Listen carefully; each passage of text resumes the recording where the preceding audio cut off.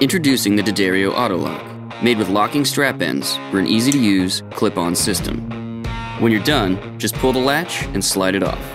Keep your guitar on lock with D'Addario Auto Lock.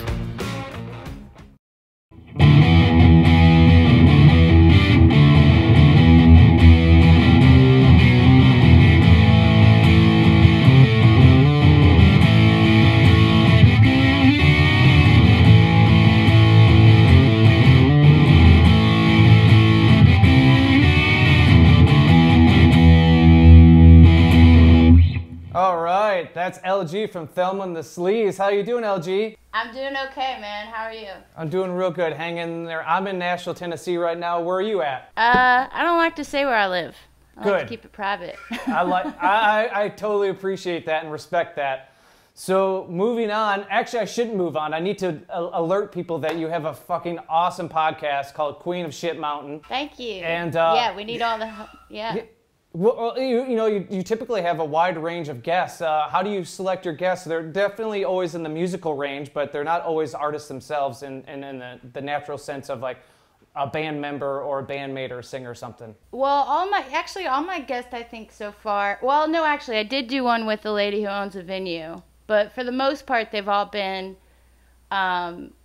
friends or people I admire who I feel like they're fundamental values to be a queen of a shit mountain. And I it's kind of like dogs in the yard. Like, when I meet an artist that I feel like, because it is so rare, kind of has those qualities and has those values, I get, we start sniffing each other's butts, and it's basically just like a podcast of us sniffing each other's butts in the yard, Well, for Gearheads, one guest that you had on was Julie from Earthquaker. That was a fun episode. Oh yeah, that was I guess yes, that's another one who wasn't an artist, but Julie is just like, I think she's just been one of the most, and I mean, I'm sure some of your audience will either appreciate this or not, but the industry has always been mostly geared towards men. I mean, you really only have to pick up a guitar world from probably like 4 years ago to just see like the only women in there really being in bikinis and shit, Yeah. Julie's been really a great champion of not only endorsing female artists that she really, and not just female, but just diverse artists and trans artists that she really champions and gets behind, and also, just like, just being outspoken about why that's a problem and encouraging other companies and holding them to that standard. And I think that between that and She Shreds, just as a guitar player who's been around for like 10 years, those are the two kind of most noteworthy things I've seen in the last 10 years that have really pushed that progression forward, and it's been really nice. And I know that you've done videos, obviously, in their gear, but you, correct me if I'm wrong, but you worked there for a time, right? Up in Akron? Yeah. Wow, you're such a good interviewer. I'm not used to actually having an interview who asks me good questions. Yeah, I did. I worked there for like 4 years ago. My band, the lineup of my band that really toured a lot kind of fell out. And right after we had toured with Eagles of Death Metal and dropped this new record, and it was like, some people who've been with us long enough to know were like, man, you guys really almost busted through that glass ceiling and then just like nothing. And it always makes me laugh, but I can laugh now. It was like really intense, so I was like pretty down, and I was like, I just need like a Joe job, like something I can just go in, because I just worked so hard on Thelma Sleaze for so long. I just need a Joe job where I can go in, clock in, hang with the bros at work, just sit back on some Mountain Dews and make some pedals, which is just like, the most intricate shit. And I've always loved soldering, so it was a really good opportunity to get better at more intricate soldering, and also like you have to hand those pedals, and they like really quality control there, so like it had to be perfect. So yeah, it was really cool. I built pedals there for about a month, and I didn't also have a van at the time, so I used all the money from doing that to purchase a new van to tour in, and yeah, Julie is in Earthquaker Devices. Not only do they make fantastic pedals, but she's just a great person, and their company is amazing. And everyone who works there is like someone who would come to your fucking show. Like people are always like, oh, the pedals are expensive. It's like, yeah, we would have a lot nicer shit in this country, not only for your possessions, but like people and quality of life. If like y'all just paid a little bit more for shit like that, you know, and they also have a lifetime guarantee. So like if you buy a fucking pedal from anywhere else that's not a boutique place or somewhere small company like that, you're not gonna get that. So it's it's like foolish. It's foolish to not buy pedals from Earthquaker, I think. Yeah, Julie and Jamie are good people. And transitioning back to the guitar that you're holding, because I think most people that have seen you around town, whether it was at Candyland, I've seen you open for Ron Gallo, Thunder Pussy, it's always with Fancy. So tell me about Fancy's story. You know, I mean, scale model guitars, I mean, he's legendary in Nashville, and he's, you know, that's what makes it, you know, a crazy difference for me and for a lot of artists who kind of forge their own trail and don't really fall into stereotypes and shit like that. Like, you really need those people to help you up, and I never had a nice guitar before Fancy, and luckily Dave would like fix my guitars every time I would smash them, you know. Honestly, I feel like he just built this so we would stop having to work on my shitty guitars. But yeah, I would bring him like these $200 guitars that I like jettisoned across the stage, and like, Dave, I snapped the neck off, or Dave, the pickup's not working. And he would hook me up and fix it. And then he's like, finally he turned to me one day, and you know, we're both from Illinois, so like he like turned to me, so we have that kind of kindred, you know, Midwestern shit going. And he's like, you want a nice guitar, LG? And I was like, well, I don't, it's like, you know, it's like Pretty Woman. It's like, what would I do with it, you know? And I went to visit my aunt, and my uncle had this like, you know, really great SG from the 60s. It was like when they were still called Les Paul Specials or whatever, and it was like a natural finish, and like it was just like it was just amazing. It had the Bigsby, and I was just like, that's the one, like that's the fucking one I want. So I sent him a picture of it, and I was like, that's the one I want. And yeah, I just you know, I wanted Fancy across the fretboard because that's my favorite song about being white trash. Because, you know, yeah, you never, like, you know, growing up reading guitar magazines and, like, you know, fumbling around trying to play shit that, you know, and learn. And I just would have never thought someone would have invested the time and energy into making a guitar for me. And this one, and the thing with Dave is, like, you really have to be very specific about what you want, and you really have to, like, be a part of the process with him, because he will make you exactly what you want if you know, do that. And, you know, I wanted a natural finish so it didn't look too clean and like new for too long. So all he put on this was gun oil, and so it's literally probably gained 2 pounds solely just off my sweat and blood and spit and hot wax and beer that I've poured on it. I mean, I've only had it for 6 years, and then look at it, you know? It's disgusting. Yeah, it's worn and torn. Yeah, and the ebony fretboard, it just feels like a Cadillac. It just feels so nice, and I love the frets. They're like tall and skinnies, I guess, which is not really something you want in Nashville, but they're really great. And yeah, it just feels very luxurious. And I think I guess I've had it for 6 years, and I've toured probably at least 100 shows a year with it, and the neck, he hasn't adjusted the neck once. Oh, wow. And that's through the mountains. What about the pickup? Is that something you requested? Is there something special there? He put this Burstbucker one in here. And he was like, if you don't like it, just let me know, we'll swap it out. And I've always loved it. And this was actually Ben from Fly Golden Eagles. This was his Bigsby, and he didn't like the Bigsby because he's like, oh, it doesn't stay in tune. And I was like, who the fuck cares? I was like, I don't use a Bigsby like for its like intended use. I do a lot of like, you know, like I do a lot of like grand like strum out like and then I'll also just like lift my guitar with it and do that. So it's like if I'm playing a Bigsby, like it's party time. Like I'm not worried about staying in tune. But also, I mean, this guitar is so well built. I actually haven't been playing fancy a lot because, you know, I've been playing this Telly that he built me more at home. But Fancy's kind of like she's a hot rod. You don't really take her out for Sunday drives, you know? So, yeah, but, yeah, I love her. It's just, and it's, the most important thing for me was that it be very, very light because my neck, like, I was playing a Fender Jag Master. It was like the 30th anniversary silver sparkle one, and it was actually fucking dope, but it was so fucking heavy. And one time I got out of the van after a weekend of shows, and I just like, because I thrashed so hard on stage, like I literally like had to like slide out and like have someone like push me up.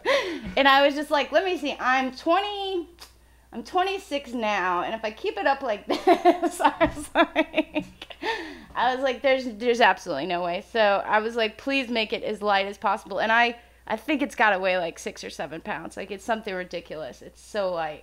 Every time someone picks it up, they're just like, wow. But yeah, it's literally perfect, and it's a part of my skin. So I hope that answers your question. Have you ever had to use it for its unintended uses or purposes on stage? Because you guys have some wild shows. Are you asking that because you've done some research, or are you asking that because you just think that might be something that I do? I think it's a 50-50. Yeah, I'd be actually like, oh, geez. And this is why he's like, and that's what I said to him when he built it. I said, if you build me a nice guitar, like, it's got to be pretty indestructible because I do crazy shit with my guitars. and he was like, yeah, I'm going to make you something like a Louisville Slugger. Like, you're never going to break this shit. And I was like, okay. And sure enough, like, maybe 2 weeks after I got it, and I'm like holding it while we drive, I'm like telling bitches, get away from the guitar. Like, you know, like, and fucking this guy, we were in Lexington, and he came, and I was playing topless because I can play topless, and you can, you know, observe that and be a participant in that experience as long as you don't fucking touch me. Because, like, if there's gonna be a bunch of dudes moshing around topless, like, I have every right to do that too without, you know, being a sexual object. And so this guy comes up behind me, and he, like, grabs me by my tits, and I was just like, the fuck? And I just, like, grabbed him by the shirt, and I, like, threw him down on the ground, and I just started bludgeoning him with it, and I hit him here, and I hit him in his ribs, and then, luckily for him, because not for me, because I was totally beating his ass, but, like, these, like, motorcycle dudes, like, took him outside and threw him outside. But, yeah, so there's some really good pictures of me circulating on the interwebs of me beating him with this. And honestly, I was so scared when I got, and that's when people were like, oh, did you really hit him? I was like, I popped a string. I hit this motherfucker so hard. But, yeah, yeah, it actually sounded, I was so worried, but it actually sounded better after I beat him with it. Can't argue with that. I literally have no idea, but like I feel like it was like, it sounded like, I don't know, like warmer. Well, what do you typically use for strings and tunings? Well, for tunings, I just do standard. Okay. You know, and then for my actual strings, I just use Ernie balls. But actually, I just got my hands on these Rock and Roll Classic Super Slinkies, and I had a package somewhere, but I think I used it. But yeah, those things are amazing. I really love the way they sound, so I'll probably start putting those on all my guitars, because they're just like, they just sound so fucking good. What gauge, like a 10s or 11s? I think they're 10s. I always get 10s. I think. Gotcha. I want to show the package though, because like you don't really see it. Like it's like easy to miss, but they're really good. I really like the way they sound. And I've been like, actually, that's one thing I've been doing in quarantine is like thinking about things like that more. You know, Yeah. like really like, oh, now's a good opportunity to like try out all kinds of different strings and see what I really like, you know. So. Well, right on. Nana, can we talk about the skate deck Telecaster behind you? Yeah. Let me grab her. Actually, it's a boy. I don't know why I misgendered this guitar. This is my skateboard guitar. Also, Dave made me this. And again, it doesn't have a finish, really. I mean, no, I don't think it has anything. Which is great because it looks way too nice, and I hate it, how nice it looks, so. What kind of instructions did you give Dave on this one? Well, you know, actually I went to NAMM in LA and Anaheim with Earthquaker to do like a She Shreds presentation video thing. And I played one of those Prisma guitars. You seen those? Yeah. And I was like, fuck. First of all, this makes me feel so happy because they're repurposing skateboards, which would just normally get thrown away. Mm-hmm. And also, like, I love you don't know what colors are going to be. They're really cool. So I asked Dave, I was like, have you seen these? And he was like, yeah. I was like, because I called them and I was like, would you give me an artist deal? And they were like, oh, sure. It'll only be like $6,000. I was like, no. No way, dude. I can't pay $6,000 for anything. Yeah. My van, I toured the country in with 4 other adult women, didn't cost $6,000. But maybe someday. But so I got a bunch of skateboards. I brought them to Dave, and I wanted a Telecaster because I've always loved Telecasters. And I don't know. Honestly, I'm not talking shit on Dave because it's a beautiful guitar and it's my favorite to play now. I'm sorry, Fancy. I hate when I say that in front of Fancy. Because he put these well, anyways, let me finish that thought. This doesn't look like a Prisma guitar. At all. I don't think. No. He did it different. He took so you have the holes right here. Those are from the skate deck, which is pretty cool. Mm-hmm. And then he took the colored parts of and put it together, so it looked like kind of like an American flag, which is also cool. I mean, it's not cool, you know. It's cool.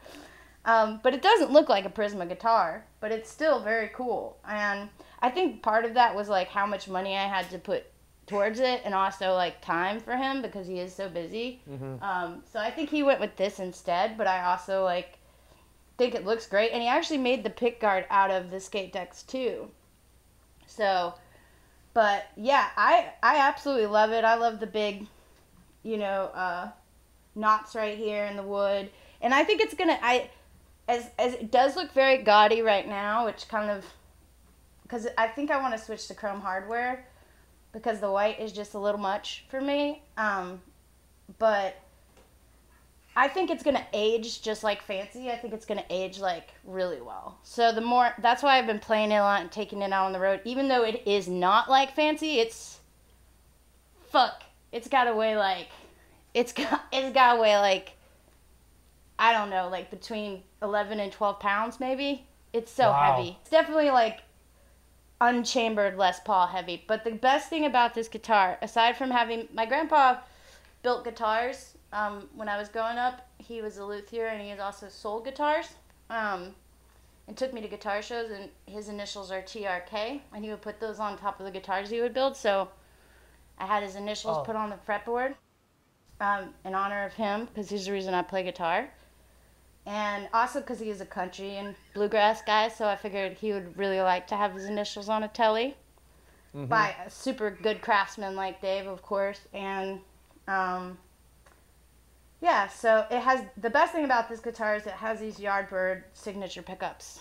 And these things fucking rip. Like, I'm willing to put my neck through hell in order to have these pickups on stage, because they sound, especially with our music, especially because when I got Fancy, we were pretty like one speed, one like fucking loudness, like one sludge fest essentially. But like now, as I've progressed and matured and, you know, the lineups have changed and gone on, it's more dynamic. So having a guitar with some more range and some more ability has been really nice. And yeah, I also just, the thing I love about tellies is they stay on you straight. You know what I mean? They stay on you straight. You know what I mean?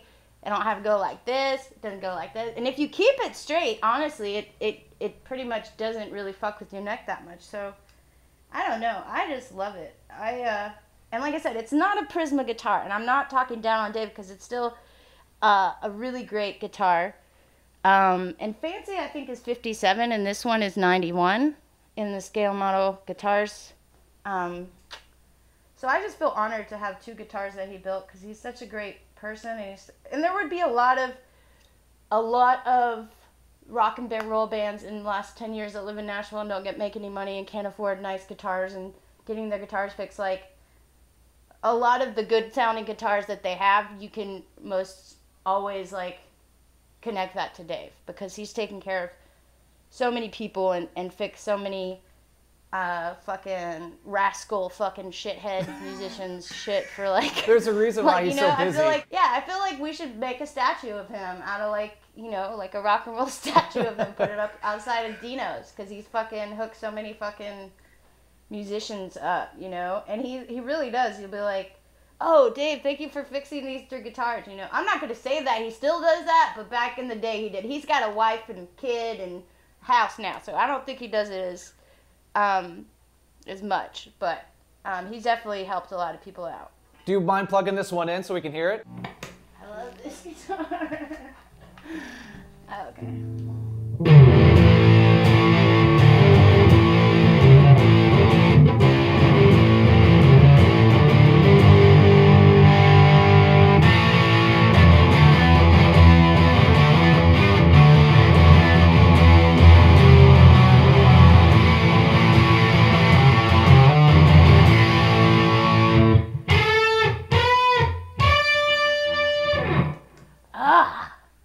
It's got to be refreshing or not refreshing, but it's got to be, like, invigorating to have a guitar that when you pick up and play, it gives you that rush. I mean, both Fancy and Teddy both give me that rush. But right now, Teddy, I mean, Fancy is also just, like, aesthetically, like, because I definitely have sort of grown out of just only needing one pickup, but, like, honestly, like, Fancy just, like, aesthetically, which means I probably just need to switch this pickup. I'm probably just bored with this specific pickup. I maybe need to try something a little different, maybe. I don't know. We'll see. But yeah, but no, Teddy, it sounds so good. Is there any other guitars that you want to talk to us or show us before we move on to amps and pedals?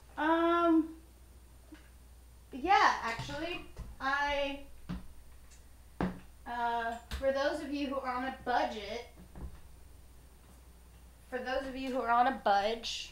I would recommend this Yamaha Pacifica. Oh. This thing is fucking awesome, and I love that it aesthetically. Hold on one second. I love that aesthetically it kind of looks like Fancy and Teddy because it has a natural finish, so there's no finish on it really. Maybe a little on the body, but the neck is dry as a bone.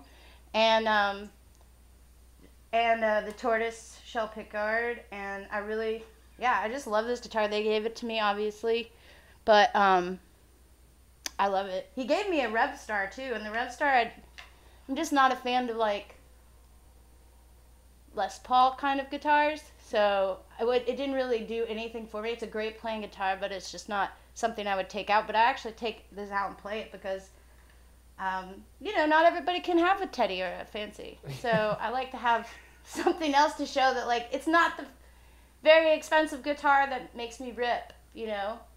I rip because I have I just rip, and those happen to be my guitars. This one rips too. You rip regardless.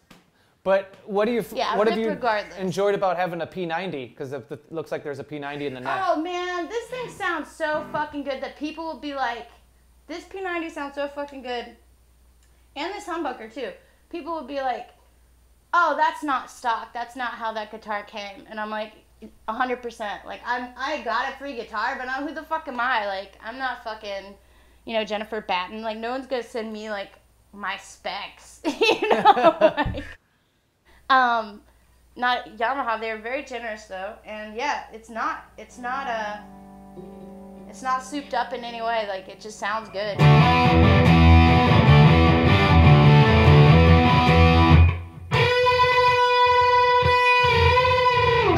First thing I do when I get a guitar at like a guitar store or anything, like I go, and I know it's annoying, but like to me that's like how I tell if I'll be able to like a guitar. What are you looking for in those instances where you're doing that? What are you looking or looking to hear? Ease. I want it to feel easy.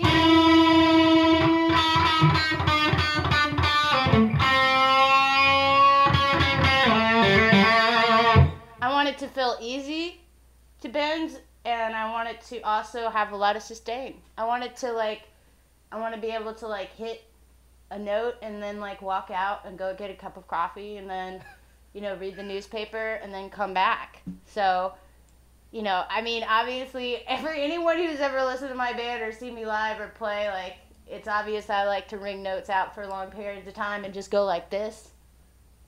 So, but yeah, no, I mean, I just do a lot of bends. And that's what Dave said, actually, one time when he was working on my code. He was like, LG, half-step bends. I was like, all day long. I would say, do you want to grab Teddy or Fancy? And I want to know about your PV here, and then we'll start talking pedals. Yes, the PV. No, I remember one of your episodes, I think it might have been one of the first ones, where it was just yourself. You said a comment against used Fender amps. I think it was in relation to doing South by Southwest. So I was curious what amps you use, and then eventually I listened long enough and you gave praise to PV. So obviously you're a PV girl. So why do you dig those classic amps? I'm a PV princess. I'm a PV princess. What do you dig about the classics? People always say LG, because you can't see it because I'm in a very large room, but I have like 30 amps and probably have, I don't know, 6 PVs just in this room alone. Wow. So people are always saying to me, LG, why don't you try to get sponsored by a PV? And I said, well, if I had a fucking time machine, I would. Because nothing they've made, and I was a big fan of their new little Rumble bass knockoffs. They actually were pretty cool, but I wouldn't recommend them now because I had mine for like 6 months, and then it sounds like there's a screw shaking around in there. So that's not PV. That's not a fucking PV. Like a PV should be able to be thrown off the Empire State Building and then fucking play a fucking arena. You know what I mean? Yeah. But yeah, this PV, I've had it for 12 years. And at first, when I first started playing shows, I had one of those little Vox Pathfinder little guys. And I was playing at Springwater with one of those. I think it has like a little 6-inch speaker, or 10-inch. No, it's maybe a 10. And then my fucking guitar player I played in a band with back then, she got a Fender amp. She got like a Hot Rod or something that shitty like that. And I was like, fuck, she's so much louder than me. And every time I'd start rocking out, like my amp would fall forward. And so I was working at Bellacino's Pizzas and Grinders on White Bridge Road.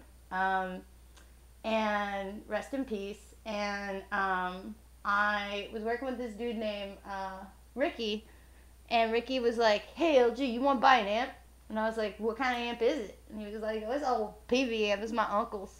And he's like, I don't know, like, and he had a Memphis Les Paul, too. He had a Memphis Les Paul, which I wish I still had, because I bought both of them from him for, like, $50. Wow.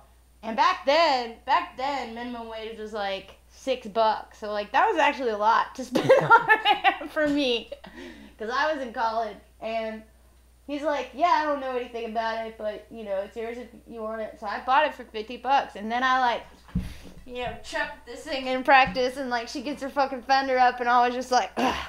So it wasn't even a matter of preference at all when I first got it. It was a matter of it being cheap. And then I was so much louder than and I was like, still not loud enough, you know? And I wanted to be louder, because, you know, back then I still had hearing. And then, so I went to the Guitar Center, and I was like, what's the cheapest cabinet you got? And they were like, this 410 Fender amp. And I was like, that'll be nice, because when I first got this amp, it was too muddy. So I thought maybe the Celestion speakers would, like, clean it up a little bit. And, yeah, I plugged this fucker into this 410 or 412 cabinet. I took the 2 speakers out of the actual amp itself.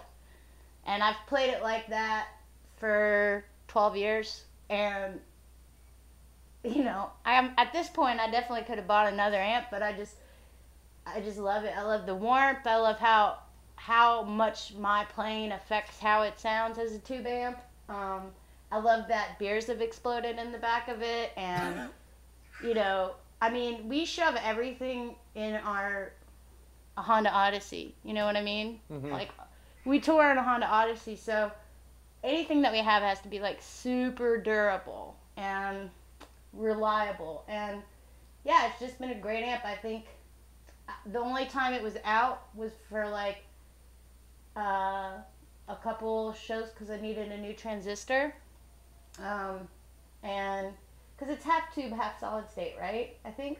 And but anyways, I needed a new transistor. Some guy put it in, and then I was good to go. And I've probably changed the tubes like 3 times in it. Like it just sounds fucking good. The phaser actually sounds really good on it too. I don't use it a lot, but yeah, I've never turned it up at a show past 4 ever. Damn. And I'm a big believer in, like, filling more space rather than being loud, right? So, like, I used to tour with dual cabinets, and I had this Holmes vintage cabinet, Mississippi Blues cabinet. I still have it, and head, and I had this stack, and I put them on both sides of the stage. And when I would kick on my UE300 Ibanez effects pedal, it would only be going to that Holmes. So it was like tube screamer and chorus. And then this on the other side, like holding down like the sludge and the mud, you know? Mm-hmm. And so it was just like, neither of them were turned up above 3. But like, if you were a sound person, you had like all the tone, like any tone you wanted. And if there wasn't a sound person, like it was like I said, you were filling up more air, you were filling the room up with more sound, but it wasn't necessarily like, oh fuck, this is too loud. You know what I mean? Mm-hmm. It was a good setup, but then once we had to get a smaller van, I had to just go down to having 1 cabinet, you know. But I do have a backup now of my Classic X, so I'm happy. I found one, and I just have it in case this one, for God forsake any reason, something should happen to it. Because I would probably burn someone's house down if something happened to her. If like I'd go to a venue and they're like, power burned out my amp, I would burn it down, okay? Because this amp is very important to me. Putting venues on notice. And now, with the record you put out last year, did you record with this? Or I think I saw that you recorded with like a super, speaking of small amps in the Vox Pathfinder, didn't you record with like a Gorilla? Yes. What was that like? It's just like any, you know, it's like, I was just like, and let me be 100% about this Gorilla, okay? I did not use the Gorilla on 3 songs. Every other song I used a Gorilla, but the last 3 songs that we recorded, we did live, and we did, they were heavies. And when you have heavies, I'm gonna use this baby. But the absolute rest of the record is 100% done on the Gorilla. And it is a fucking great amp for recording. I wouldn't even use it at home to play. It's not like, it's interesting. It's like the poor man's champ. It just sounds really good. It cuts. Do not use the tube stack knob. Never touch the tube stack knob. That's garbage. But just the actual amp itself, it's the GG30, and the day before I announced that that's what I used on the album, I bought 2 more off of Goodwill, Shop Goodwill and Reverb, because I knew that they were going to get more expensive because I was going to use it, and then a lot of other, you know, if you look at a lot of these jackasses' houses that these records of the last 20 years, you're in their studios, you're going to see gorillas and PBs. Bet you $100. Okay. Yeah, and like another amp you see a lot too is with like High and Fire and Sleep with Matt Pike. He uses pig noses, which are kind of the same deal. Super small amps. Well, actually, Pig Nose and Gorilla were the same company. Yeah, for a minute. If you read the history of the Gorilla. And actually, when I announced that, so I bought 2 of them, and then one of my fans, he had purchased the TC65 Gorilla at Fanny's, I think, in Nashville, and brought it to our record release. And it's a 10-inch speaker, so it's like a big Gorilla. And I'm sorry, I was shocked by this amp. I would not say it would be like a good all-around amp, but if you were in a band with 2 guitars, and one of the amps was a PV, and the other one was for mostly leads, and you put that Gorilla on there, this Gorilla fucking cuts, and it sounds really good. One of my other guitar players used it on a New Year's Eve show, played a Strat out of it, and you know, she's on stage next to my fucking cabinet with this little TC, what is it? Yeah, 65, and I'm sorry, just that's what my main thing about my gear is. Never turn your nose up at anything. You know what I mean? Always check something out. That's what has been the biggest lesson to me, because I've never had any money, and you know, I've always had to I've always enjoyed the hunt, and like I love going to the pawn shop and just turning everything on and playing everything. You know, checking all the guitars out. I don't care if it says garbage guitar from China nobody will ever like pick it up, because you just never know. You just never know. I mean, I have like 40 guitars and 30 amps and, you know, all this shit that it's just like, yeah, it's just like, probably maybe I'm the only person who likes it, but it's great, you know. I think you find a lot of cool stuff. Yeah, if you don't follow trends, if you really go out and hunt things. The thrill of the hunt, friends. Just because you can buy shit on Reverb doesn't mean you need it. You know, and eBay. You gotta go out there and hunt for it. You're like, I could have bought a Gorilla. The first Gorilla I bought, I waited probably 2 years because I wanted to find a deal. I was like, I'm not paying more than $20 for one of these amps.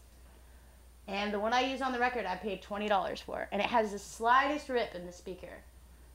Just the slightest issue with the speaker. And it sounds amazing. Do you think that adds anything to it, this tear, or is it just oh, yeah, absolutely. Kind of like Link Ray style?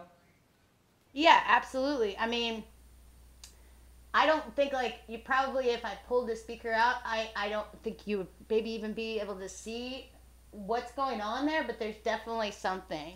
There's definitely, like, that speaker's either rotted or dry a little bit or something, but you can hear it. You can hear that slight, like, little discrepancy on the speaker, and it sounds fucking, don't just take it from me, man. And now you look on eBay, they're $100 fucking. Now, I want to say I had anything to do with that, but, you know, I'm very grateful. And the one that dude gave me, that Gorilla that dude gave me at the record release, still had the original tag. It's dead stock. I was like, where the fuck did you find a dead stock Gorilla? I felt bad about using it, but... Well, let's talk about pedals. I know that you mentioned that you had that Ibanez UE300. Do you still use that? I'm like a lot of people, and I'm sure you've had that conversation like a million times, man. But with this is the same reason I don't take my homes out anymore. Because, I mean, when I first started taking my homes out, people would be like, oh my God, where did you find that? And I'm like, Fanny's. I found it at Fanny's. But yeah, like, it was the same thing with those UE300s. And when I first started using that Ibanez UE300, nobody used that kind of chorus, like 80s sound. It wasn't popular again yet, and especially in Nashville. Everybody thought I was crazy. Actually, A West from Natural Child was at one of the shows, and he was just like, "What do you got up there?" And I could just see all these dudes coming over like, "What do you got up there?" And I was like, "Get out of here!" But yeah, so yeah, it just, I don't know. I got to the point where I played with it for like 5 years on stage, and it would just like became so stressful because it would have to jiggle the cable before, you know, and like it would just be like some fucking bro ass fucking basement, and the beer's like slowly lurking closer to it, and I was just like, I can't do this anymore. Like, because they just kept getting more expensive because people would see me and other people with them, and yeah, they just kept getting more and more expensive. So now they're like fucking like $400, and so I retired it. Plus, yeah, it was just like, you know, it was just too stressful. And so I switched. I went to that cool music store in LA, the one in Highland Park. I can never remember what it's called. But it's like the only cool music store in Highland Park. It's right down the street from the Hi-Hat. And I really like them, and they're really cool.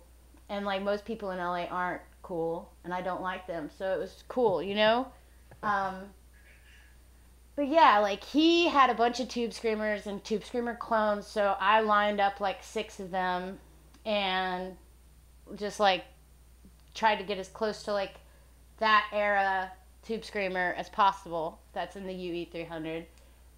The best thing about it though was how the chorus and the it's a master switch, right? Have you ever seen a UE300? Yeah, it's like got 4. I know for sure it has a Tube Screamer in it, and it has the chorus, and it looks like what you would think, like yeah. Kind of Ibanez pedals built into like a multi-effect unit. There she is. And see, I got a new chord for my homes. I haven't gotten a new chord for this. So you see the tape? Yeah. On the back. Yeah, trying to keep it held straight because I'm sure there's just like a loose wire in it. But I don't even want to open it. Like, I'm not an idiot. I know how to solder, but I don't fuck with my own shit. I'll let professionals do it. And also just like anything relating to power, I don't fuck with. But yeah, no, it just it just became too much of a hassle. But when you turn it on, you have a master switch, turns on the stereo chorus and the Tube Screamer at the same time. And that was like how I cut through because I started playing more leads and I needed to like get above the PV sludge. And I was like, fuck, like I need something. And it was just perfect. It was just perfect. And I actually found 2 when I found this one in somebody's attic. And so I bought both of them. And then I sold one when I was on Hard Times one Christmas. And then during the slow tour season. And then this one is the one I've actually toured with. And I would never sell. And I'll probably ask to be put in my Viking boat when they burn me because it's very special to me. I love it. But so I got this. I got this one, and I know you're not gonna believe me, and no one is gonna believe me, which is fine. I don't give a fuck. I got this one out of all the Tube Screamers and Tube Screamer clones that I found and lined up that day. This Root 808 Overdrive by Visual Sound. Real tone for real people. Whoa, that's a lot. That's a lot to say, man. Oh, there's a battery back there. Uh-oh. But yeah, I know you're not gonna believe it, but this was actually the best one. Huh. And yeah, it really was. And the closest to that UE300. So I used this for a very long time, and it was on my board, and it was great. At these settings, okay? Perfect. I don't know about other settings. But then, you know, Earthquaker put out the plumes, you know, and I'm not going to put just any pedals on my board. I don't use a lot of pedals on stage, so if I'm going to put some on there, like, I actually have to like it. Yeah, they put out the fucking plumes, and they sent me one, and I was like, plume schmooms. Just another Tube Screamer clone, good. And I fucking jacked, oh man, I was just like, wow, it's so fucking good. I love it. So that has replaced my Root 808, what is it again? Visual Sound. Real tone for real people. Real people. That's right. I'm real. Well, do you want to kind of show us like what are some core sounds or key sounds that you get off your pedal board? Yeah, so basically, yeah, they're like, okay, and I also want to just shout out, okay, real quickly, this new favorite thing I got. Oh. See this Ibanez PH7 phaser? These are the next big thing, guys. I don't care what nobody says, because I don't like phasers. And this thing drives me nuts. This thing is a panty dropper. This is the panty dropper of phasers. Drop my own damn panties. And do you see what it does? This is fucking genius, and I don't see why all pedals don't do this. Probably because it costs a lot. But if you like a setting, you lock it in. You see that? Wow. I can tell you're skeptical. Have you ever used one of these? I have not. I'm just saying, man. Just putting it in my ear. I'm going to show you what it can do. It's just like a real... There's no other word for it than juicy. It's just a real juicy phaser.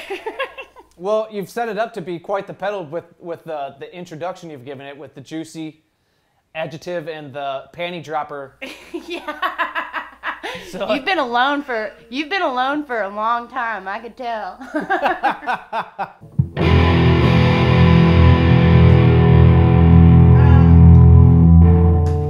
So you can't see it, but on my pedal board, these are the DS ones that have been retired.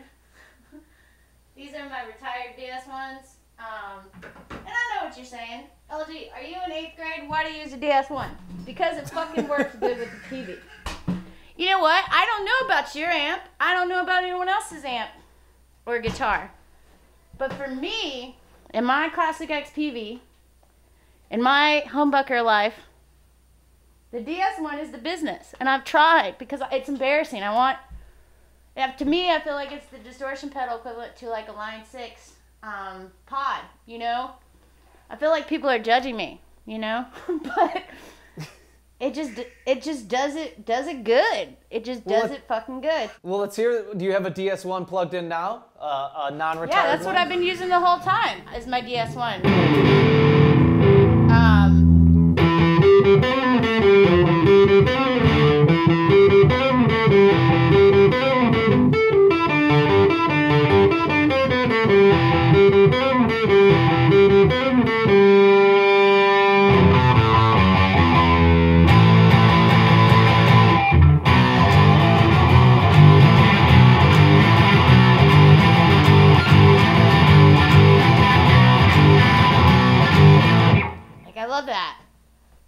I love it.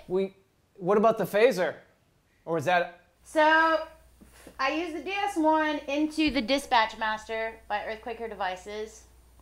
And I don't know if have you ever used that? Yeah, it's a delay pedal with reverb, delay and reverb. Yeah, it's the delay reverb. I don't really use the verb too much because obviously I hate Fender amps, I hate reverb. But I just think it's an afterthought. I don't think you should go into anything with reverb, you know what I mean? Like, I feel like I'm gonna let the sound guy handle reverb, you know? Like, I don't know. Personal preference. But I use the delay, and I always have it on. I have it just like at 3 o'clock in the mix at all times. And I just like that, you know, because I most of the time I'm the only guitar player. So I really like to fill up space and make things sound meaty, you know? And I just like the texturally, like, I feel like that just sounds good, just having it on all the time. And then, have you ever used a Rude Tech chorus? I have not. So my all the time tone is the Dispatch Master and the DS1. That's it. That's all I use all the time. So that's always on. It's not negotiable. That's what's always happening in every Thelma and Sleaze song. And then I have like my lead tone, which is, so if I'm playing like,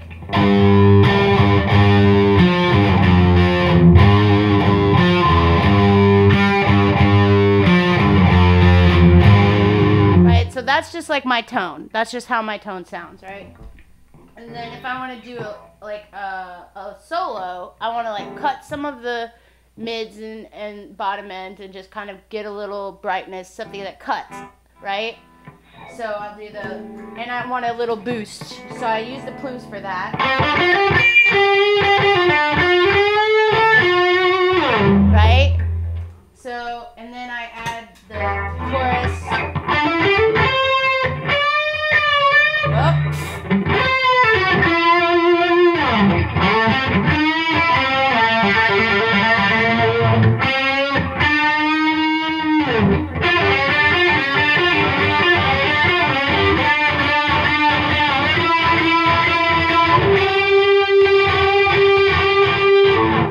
So that's like, if I'm soloing, that's my tone most of the time when I'm soloing. It's just the tube screamer, which kind of cuts out the mud and brightens things up, and then the chorus. I just love 80s chorus. I just love ZZ Top and Van Halen, and I love chorus. I love the sound of cheap 80s music. So, well, you mentioned 80s, so I gotta ask: is there anything else that's on your pedal board that kind of lends itself to the new record? Because there's like a Machine Head, John Lord meets Robert Palmer kind of vibe. There's like some organ or synth. Okay, stop. Like even like Sir, Kenny Loggins. Sir, Kenny Loggins had a bad day. Sir, I made that record 100%. I'm 100% trying to get a Robert Palmer vibe. Which is like Lemmy trying to sound like the Beatles. Like, it's never gonna happen. But like, I definitely like went in with like a Robert Palmer vibe. And for the guitar, for like songs like Mary Beth, and like, so the really interesting thing is I have like a kit that I'll use to go to a studio. And like, if I'm gonna go record guitars, and I'll have like a little kit of like extra pedals, things that like I wouldn't necessarily put on my board, but I'll have, you know, because like we don't really play a lot of the slower songs live, because like I would get really bored. You know what I mean? Like, and they're very vulnerable, so we don't really play them live. But so you can be a little bit more weird on the slower shit. And for I Bet You Cried. And for like the more Princey sounding shit, the more 80s sounding shit, I used the Bit Commander by Earthquaker Devices. And and the Ghost Echo is another. So if I'm going to the studio, I'm going to bring my Pitch Bay, my Ghost Echo, my Bit Commander, and my C9 organ pedal. I also use that a lot. That's the John Lord vibe. And I actually gave that to the girl who's playing guitar with me right before we stopped playing because of Rona. I gave her this D9 because she was using it like a still guitar, doing these swells and these harmonies with it. It was like, it sounds so fucking cool. I'm not going to do it right now, and I used it a lot for leads like 4 years ago. If you watch videos or hear songs, I used the C9 a lot for leads before we got an organ player. After we got an organ player, it wasn't necessary. But yeah, I used the Bit Commander a lot on the new album. On probably like Million Kisses, that song has a shit ton of Bit Commander. I probably should put the Bit Commander on my board, but again, when you're on tour as much as I am, and you have so many things to do and so many things, like you don't have management, you don't have a merch person, you don't have anything. You're just out here. Like, I try to not bring as many things as possible. So for the record, the Bit Commander, the best thing on I Bet You Cried is I'm playing a slide with the Sharpie through a Bit Commander and a Ghost Echo, because the Sharpie was the only thing that was getting me that sound that I could hear in my head. And I tried several different things, like a lighter, an actual slide. And I was like, man, do you have a Sharpie? And it did. A lot of people like that song a lot, and, you know, they're listening to me play guitar with a Sharpie through a Bit Commander. So, I just like I said, you just have to try things. But for just, so another thing that I'll do during leads, if I want like a different kind of tone for my leads, is I use the Nightwire 2. I know this sounds like a commercial for Earthquaker Devices, but I just really love their pedals. So like a song like Mary Beth, it's like.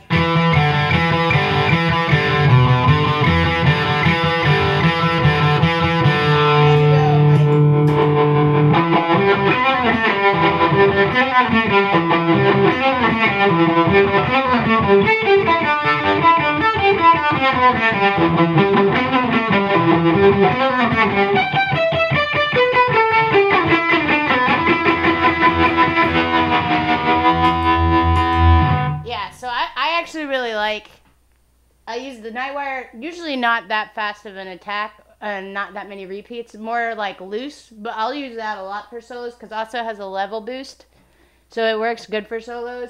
And that like High Class Woman, like if you play that, take the depth back a little bit.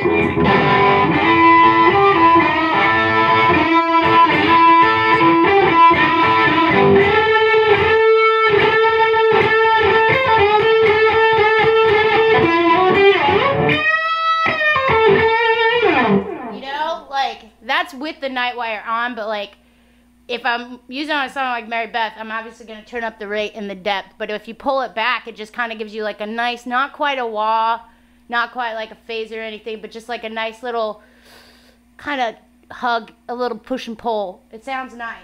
And like I said, it also has the boost, and so I just like any pedal. I think every pedal that cuts any range of frequencies should have a boost, you know, like, and they surprisingly don't. Everything. And then, yeah, this phaser, which I haven't put on my board to play live yet because I haven't played live with it yet, but I might. I want to make a believer out of you, sir. And it actually sounds...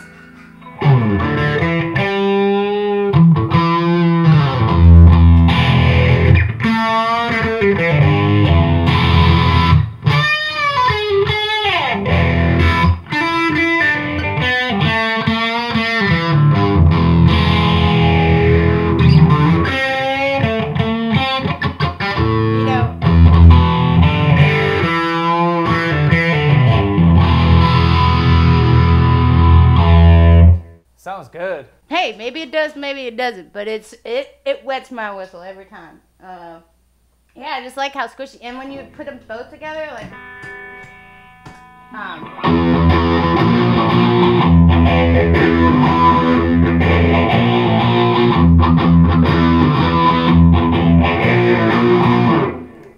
what the fuck?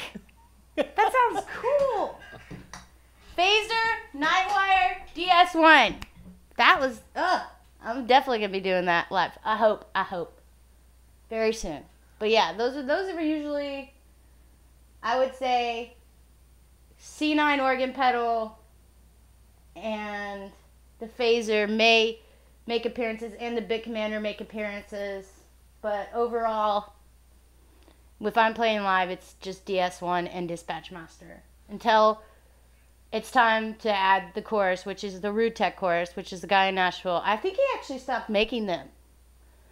And that's, aside from my Boston Ibanez fetish, that's the only other pedal I use, is the Rude Tech chorus.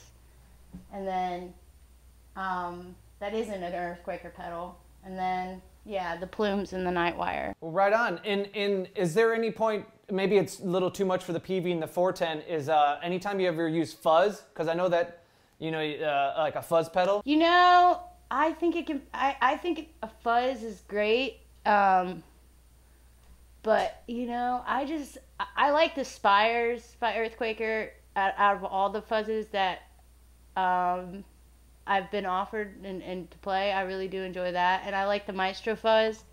I use the Maestro fuzz a lot because Battle Tapes would let me use his in the studio. And got some really gnarly tones out of it. And if I could find one of those, I would probably have a fuzz or something comparable to that. I like the fuzz that sounds like a horn, you know, that makes your shit sound like a saxophone. Like, that's the kind of fuzz that I like in the Stooges sound. But I haven't found anything that, like, kind of gives me that nut yet, you know? I probably can't use, I don't know if you can use that, but it's true. I haven't found anything that I've found that, and I've looked at a lot of shit, but yeah, I don't really use fuzz because it's obnoxious, and like our songs are very dynamic. We don't really get credit for that because not a lot of people actually listen to our music. They just like think we're a trashy like rock and roll party band, which I mean we are in some ways, but like our music's a little bit more you know, dynamic than what, you know, and if I do a slower song like Long Cold Woman or something like that's more of a stomper, more of a Stooges-y vibe, like, I don't want to sound just like that. You know, it's kind of overused fuzz, in my opinion. It's a cop-out and it's a little overused. So I've never really gotten into it. I get why other people do, though, but it's just not for me and my sound. God. Because I think, like, the most important and the most defining thing about Thelma and the Sleaze across all of our records and all of the lineup changes and all of what's happened is my tone.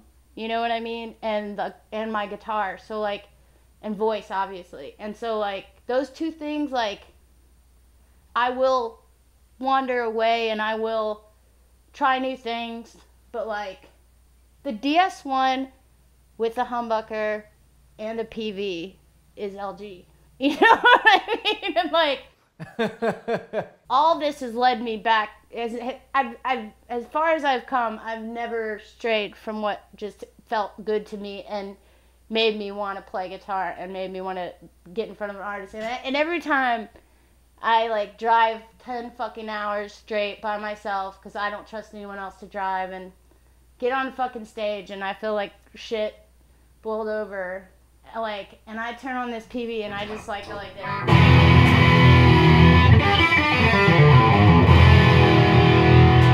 Just like, it's like a reset button. It's like, I'm gonna get to play this loud and fucking, it's like, I'm gonna, like, turn somebody on tonight. Like, it makes you feel good. So, I don't think I'll ever change. But yeah. I hope that answered your question about fuzz. It did, and it answered other questions I didn't even ask, but I appreciate you going in depth like that. LG, you're active online, and like I said, you have a podcast that people should check out. Where should they track you down online and tune into what you're doing? Well, I always tell people, you know, the best way to get a hold of me and also to stay up to date with what I'm doing is fucking Instagram, because that's just the easiest thing for me to use, and that's where I have the biggest audience. So I'm on Instagram, but of course we have thelmaandthesleaze.com, and that offers many treasures, but mostly Instagram. And we're about to put out a new EP called, I'm telling you first, sir. We're putting out a new EP called, and by we I mean I and my drummer Pigpen in LA. We did like a Postal Service album together, and it's going to come out next month. Called Sacred as Hell. So I'm excited for that. And hopefully... Perfect. Just in time for the holidays. Yeah, no, we're going to have like we're going to have a big record release on December 17th, which, because 27 is our lucky number. That's why it's on the Pacifica. Like, as a band, that's collectively like our lucky number is 27. And, yeah, it's going to be live from Muscle Shoals. And we got a studio we're going to rent, and the girls are coming down. We're going to play a big show, and we're going to put out a new shirt specifically it's like, I'm like trying to set myself up for the spring. So if you do me a solid and come watch the fucking record release and buy the new EP so I don't have to fucking go outside and get Rona. I could stay in here where it's safe until it's time to rock and roll again. That'd be great. So... Because, yeah, I've been quarantined for, like, 9 months, so I haven't left, really. Well, that's good. You're being responsible. Well, I'm also terrified because I've been hanging out in, you know, bars, smoky bars, and chain smoking for the last 20 years. So I got to be real careful. I don't want a respiratory virus to attack me. And plus, like, I'm very important. I'm, like, very antagonizing, very polarizing figure in the rock and roll stage, national stage. So, like, it's important that I exist. You know, it's important. You know, a lot of bands have been, like, saying shit now, but I've been saying shit for years. You know, I've been talking shit for years. So, yeah, so, like, I really, you know, I'm a working class hero, and I gotta stay here. So I've been real careful, but yeah, and thank you and all my fans have been really supportive and wonderful, and I've been able to get some cool gigs and stuff. But yeah, for the most part, fingers crossed that people like this homemade EP, which is also very stressful because I've never fully recorded and produced an album myself. So that is exciting. I produced Fuck, Marry, Kill, but I didn't on this I play all the instruments and do everything and recorded it all. And I mean, it sounds like demos, but it sounds cool, you know? And then it's real 80s sounded, actually. If you like the 80s, there's something about what I do. I'm just apparently going further back in time, but soon I'll get to the 70s again. But yeah, so yeah, hopefully people like it. It's a little stressful, but you know, I got good fans. So I'm not too worried about it. I'm just got to keep them. I don't care if I get any new ones, but don't want to piss off the ones I got. LG, I thank you for the time and setting up all your rig and then kind of letting it invade your space and talking gear with us for the afternoon. And like I said, people need to check out your Instagram, and it can stay up with Queen of Shit Mountain podcast. People got to check that out as well. Keep up on that. Yeah. So thank you again. I appreciate it. Yeah, please do. Yeah, thank you. Thank you for having me, and stay safe, man. It's good talking to you. Yeah, I was gonna say, everyone out there, stay safe, just like LG. Later.